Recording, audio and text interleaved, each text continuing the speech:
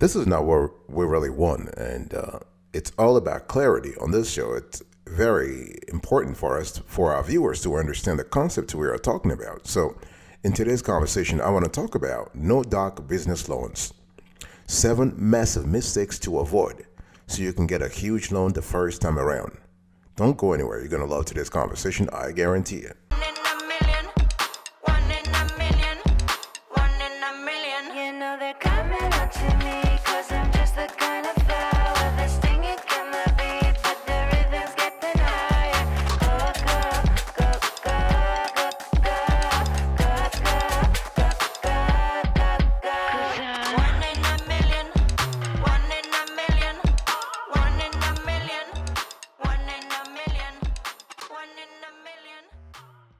Welcome back, folks, to another edition of the Awesome Kiwi Show. How are you today? I hope you are doing fantastic. I'm doing marvelous, if you were to ask me.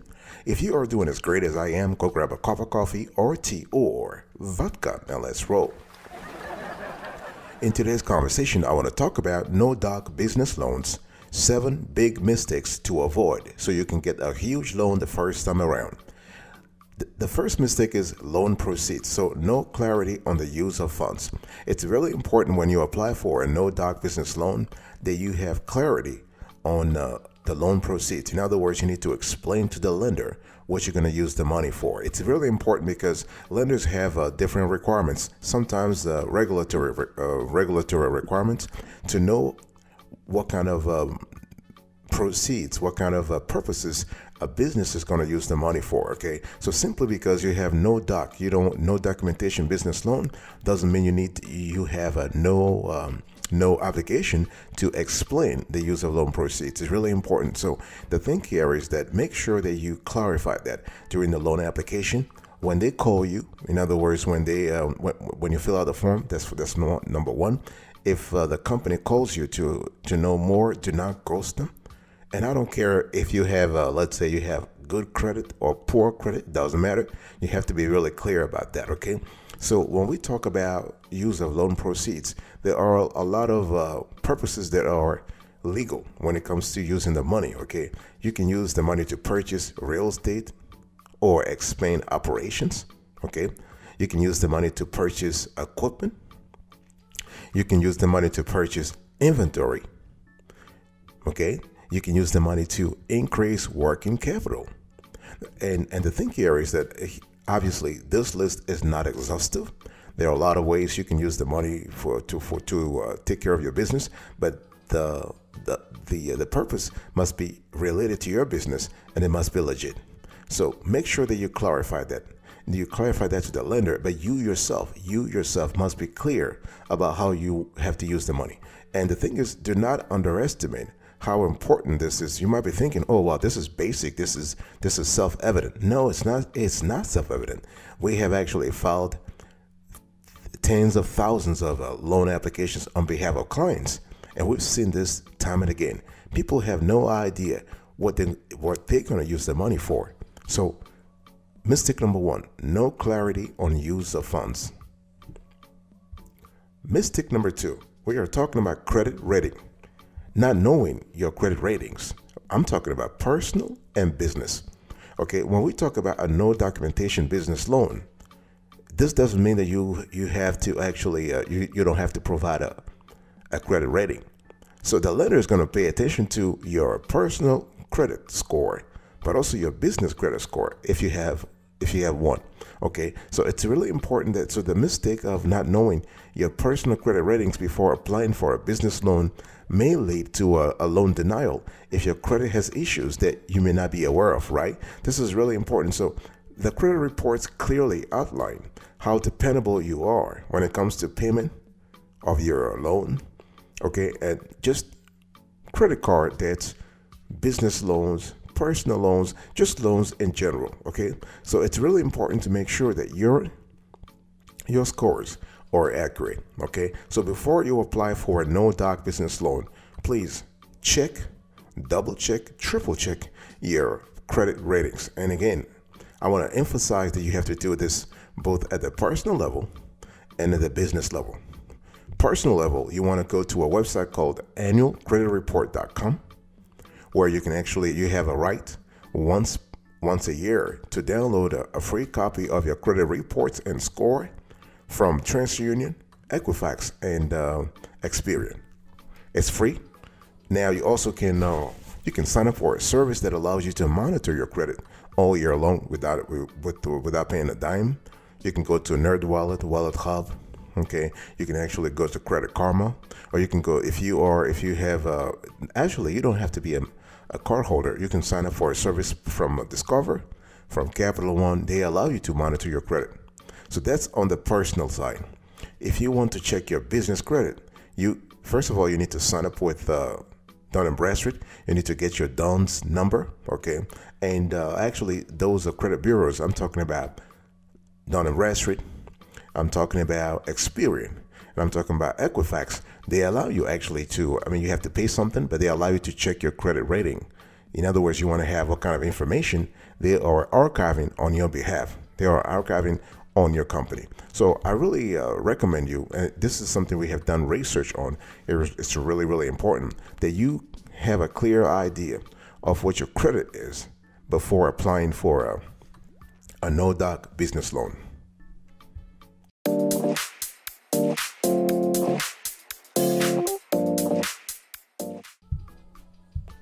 Mistake number 3, business plan.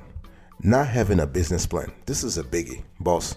This is a biggie. Actually, the thing is, people believe that when we say no doc business loan, that's just like, I'm just applying for a business loan and I don't have to provide anything. Come on, boss. Come on. Can you imagine somebody giving you a $100,000 or $200,000 or $250,000 or $500,000 without documentation? Come on. There has to be a minimum. There has to be something that you have to show that shows that you are indeed a legit business. You are a viable business because the lender is interested in your ability to repay the loan. Think about that. So that really makes sense, that they are clear about where the cash flows, where the money is coming from. So no business plan is a no-no. It's a big no-no. You got to have a business plan. Okay, very important, boss. Okay, big decision time. Big decision time. Do you currently have a business plan? Are you looking for a no-doc business loan? Whether you're looking for a no documentation business loan, a low doc business loan, because we have no doc and we have low doc, or you're just looking for a regular documentation business loan, you got to have a business plan to actually beef up your chances of being approved. Let's be real here, right? Let's be real. I'm not saying the business plan is going to make you be approved. It's going to help you be approved in general, but not having it may disqualify you. Not having it may actually lend less credibility to your file. So it's just such a cheap thing to do. $150, $200, $250. Just hire someone online on Fiverr or Dunner, or you can go to Upwork. You can go to freelancer.com, TopTal, and so on and so forth. Okay, you hire someone and they just take care of it, or you hire somebody locally, somebody who understands your business. Okay, somebody who understands your business, that trains in your industry. Okay, or if you have talent, you can actually write this yourself. Okay, or you can just buy business plan software to actually do this. So you have Life Plan, you have Biz Plan, you have Enloop. So there are a lot of software tools out there that allow you to do that. Okay, so why are business plan important? For several reasons. They provide a clear outline of action for yourself if you want to reach your goals. It is also good because it provides clarity for our lenders and investors. Okay, and the good thing is that business plan also are critical because they establish a clear timeline of when a company can expect to achieve goals. Okay, they offer a clear way to track progress as a company grows. This is really important, and it allows lenders and investors to see the viability of a company. So there are 10 important components of a business plan, 10 important ones. I'm talking about an executive summary, business description, market analysis and strategy, marketing and sales plan, competitive analysis, management and organization description, products and services description, the operating plan, the financial projection and needs, and the exhibits and appendices. Mistake number 4, financials. This is also a biggie. So not having updated financial records. The thing is, you don't need to show the lender these documents because the loan is no documentation. However, you need to try to maintain accurate financial reports for yourself. Boss, I'm talking about you, for yourself and your business.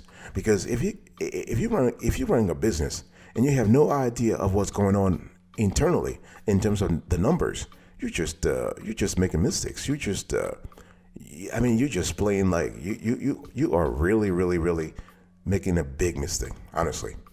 And I can't go to that level. I can't let you do that. So if you're running a business, and I don't care, I don't want you to have a complicated process in place and a complicated accounting process in place. You don't have to if you don't have the resources for that, or if your organization does not demand that. The thing is, you got to have a basic way to track what comes in, what goes out, right? Expenses, revenue. That's just the basic accounting requirements here, okay? And again, you don't have to do this. You can have a software where you just track your expenses, or if you just want to have a basic way of doing things, create an Excel spreadsheet. But you got to create an Excel spreadsheet, because not having a proper accounting process carries consequences, bears consequences in terms of regulation, because some industries are really regulated in terms of taxes. If God forbid your ass got audited, if your ass gets audited by the IRS or the state tax authorities, you might get in trouble. So we don't want that, okay? It's important to have proper financials. Again, I'm not saying you have to actually provide these financial records to the lender, but those are for yourself and those are for regulators. Money. The financials will help you see the level of money in your business. I'm talking about your cash position. Let me give you an example. If you actually take a statement of a financial statement, like the cash flow statement. This statement shows the cash inflows and cash outflows from operating activities, financing activities, and investing activities. So those are really important for you to know what's really going on. So financial reporting can help your business identify your success, identify business opportunities, build trust, expand your business, right? Help reduce your tax burden, very important. Help during tax time, I've said this before, and reduce errors and mistakes, okay? It's important. So how often should you prepare financial reports? It really depends on you. Basically, monthly, quarterly, and yearly is important, okay? Again, for you to have an idea of what you go or where you're going. There is no one-size-fits-all approach when it comes to preparing and analyzing the financial reports, okay? So it's really up to you. But again, we are recommending that you do this thing on a monthly basis, quarterly basis, and annual basis.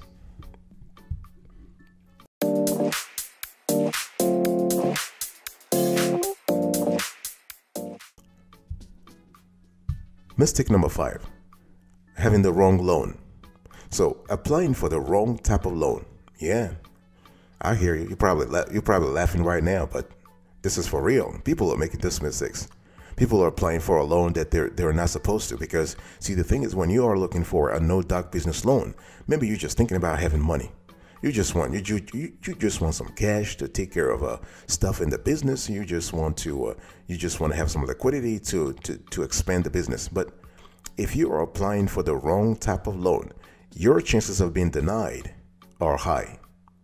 Okay, so you have to be very careful here. So first of all, you have to identify the needs, and you have to identify how to actually close the gap created by that need. Sometimes you can have a collateralized loan. Sometimes you don't have a collateralized loan. In other words, you can apply for an unsecured loan. Now, let me just say this, in case you haven't actually understood it so far. When we talk about a no-doc business loan, usually if you don't want to provide any documentation at all, you better have a high credit score. Okay, that's number one, a high personal credit score and a high business score, because the lender wants to see something. That's number one. Number two, they might check your liquidity level by asking you to connect them to your bank statements. Okay, so be prepared to do this. So when we talk about no doc, it doesn't mean no doc at all. I mean, it just means that you don't have to prove income, for instance. Okay, but your business has to be legit. So in other words, you might be required to provide licenses and permits depending on your industry. So applying for the wrong type of loan is a big mistake. And so when we talk about choosing a business loan, how do you do that? Well, first you have to nail down why you need a loan. You have to be clear about that. Let me ask you a question, boss. Big decision time. Big decision time. Have you nailed down the reason why you need the loan in the first place? Why you needed the loan in the first place? Talk to me about that. Those are things you have to be clear about. Again, be very sure, because this is the pitch you're going to make to the lender, so that the lender understands that, do you want to pay for inventory? Do you want to pay for a marketing campaign? Do you want to acquire another business? Do you want to take care of payroll, to buy commercial real estate? Talk to me about that. You can also choose a business loan. So after you nail down why you need a loan, figure out how much you need. You want to take an honest look at your credit worthiness, okay, both personally and business-wise. You want to explore your lending options, and after that, you can decide and apply. I'll be right back right after this. Don't go anywhere.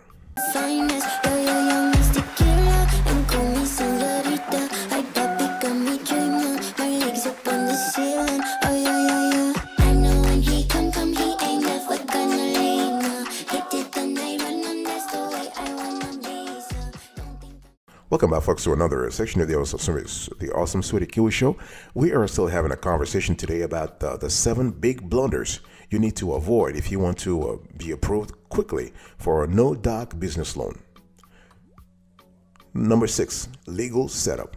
So altering the business structure is a big mistake. So let's say you just started the application as let's say a sole proprietorship or as an LLC. And in between, you change to an S Corp or a C Corp or an LP. Now, I'm not saying this is bad. Hear me out. This is not bad. The thing is that if you do restructuring days before the loan application, this might send a signal to the lender that, hey, listen, this could be a problematic company, because you are sending the wrong signal about the business leadership to the lender. Because the lenders want to see stability in the business in terms of the vendors that you regularly work with and so on. They want to see also stability in terms of leadership. They want to see stability in terms of the internal structure, the internal dynamics in the business. Okay, this is really important. Now, this could seem like a non-issue to you as a business owner, but to the lender, this could be very important. So let me give you an example. If you are a sole proprietorship, it is good not to change the type of structure you have before applying. Okay, and obviously it's not even good to be a sole proprietorship if you want to get a no-doc business loan, because there are other dimensions to the whole equations that make it very let's say improper. We advise folks on this show to always make sure, if you are applying for a business loan, to have a legit business so you can preserve your personal assets. Okay, so when we talk about business legal structure, we are talking about how you register your business at the state level, but also at the federal level. In other words, how you file your taxes. Okay, obviously business registration happens at the state level, but it carries consequences at the federal level, especially when it comes to taxes. Really important. So when we talk about business legal structure, this is important because for our taxes, liability, paperwork, the hierarchy, okay, registration, fundraising, and there are some potential consequences for choosing the wrong structure. Okay, so factors to consider before choosing a business structure. You want to think about flexibility, very important, complexity, liability, taxes, control, okay, capital investment, because some business structures are more expensive to set up than others, and also think about licenses, permits, and regulations. So here you have it. Mistake number 7, loan terms. Loan terms. Not reading the loan terms before signing. And this is another important one. So let's say you are lucky enough to be approved, okay? Or you even before you applied. Because before you apply, there are some fine prints. And those fine prints are really important. Now, you don't have to read fine prints for credit cards, for personal credit cards, for business credit cards for that matter. Yeah, okay, because nobody reads them. That's understandable. But for business loans, especially for no-doc business loans, you may have high APRs, a lot of penalties, a lot of fees. There are buried in the fine prints. So you want to take some time to read the fine prints. The thing is that if you have no knack for business legalese, you have no idea what is written there, ask someone. Ask someone. Okay, it's always good to be sorry, to be cautious now than sorry later. Right? Those are really important. So you want to actually make sure that you read the fine prints, you understand what exactly you are signing on. It's important. So you want to actually, if there are terms that you don't understand, ask the lender to explain the terms, to re-explain. Okay, and if you're not satisfied with those terms, tell them during the application process or during the review process. Okay, money. The terms will actually impact the amount of money you receive, but also the amount of money you pay back. Okay, in terms of the principal loan amount, the interest, and the constellation of fees you might be required to pay. So, boss, I really believe that you have to pay attention here. Okay, it's important. So, when we talk about business loan terminology, there are things you might see in the fine prints that are critical. For example, the APR, the amortization, the balloon payments, okay, the bridge loan, the cosigner, if there is one, okay, the credit reports, the debt instruments, the debt to income ratio. This could be an important element also. Your FICO score, gross income, interest payments, loan commitments. Okay, I'm just throwing out a bunch of terms here because those terms are quintessential that you need to understand them. You know, things like origination fee, personal guarantee, prime rate, principal and interest, promissory note, refinance transaction, repayment period. Okay, unsecured loan. So here you have it. There are a lot of loans out there. There are a lot of terms out there that you really need to have a clear idea about. Very important.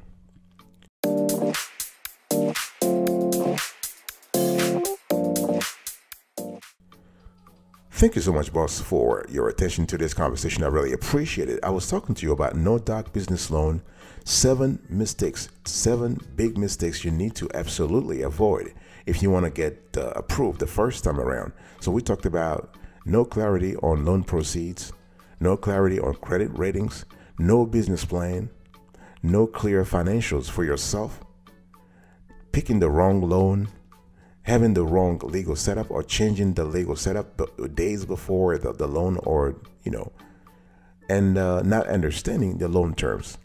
Thank you so much for your attention. I really appreciate it. I will see you next time. But until then, remember, stay marvelous.